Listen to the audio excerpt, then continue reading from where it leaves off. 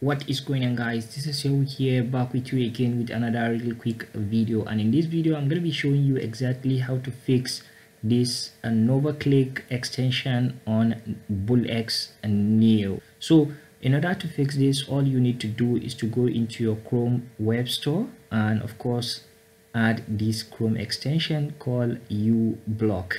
So this is it right here. Just click on the extension, just click on the three dot at the top, locate extension, and of course search uBlock origin, and of course click on add to Chrome. Click on add extension. So once you add it, you'll see it will show a remove from Chrome. So now meaning it has been added to your Chrome web store. So all you need to do is to click on here that says extension at the top, click on it, and of course toggle it from here, so it will be added right here. So the next thing you will need to do is to click on it. Once you click on it, then you need to click on here the settings icon.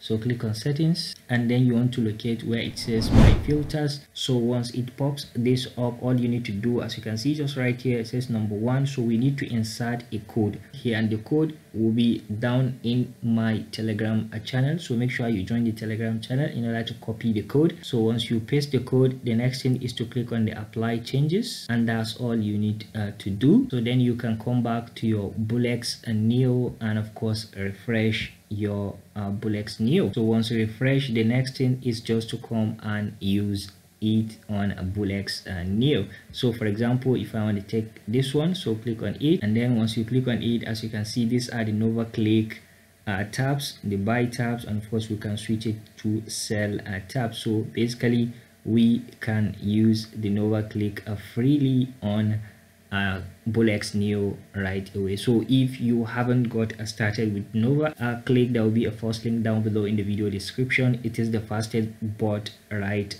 now. You have to take advantage of it. So that's it for this video. Thank you. If you find this video helpful, all I ask from you is to smash the like button. Of course, subscribe to the channel for more updates like this. Bye bye.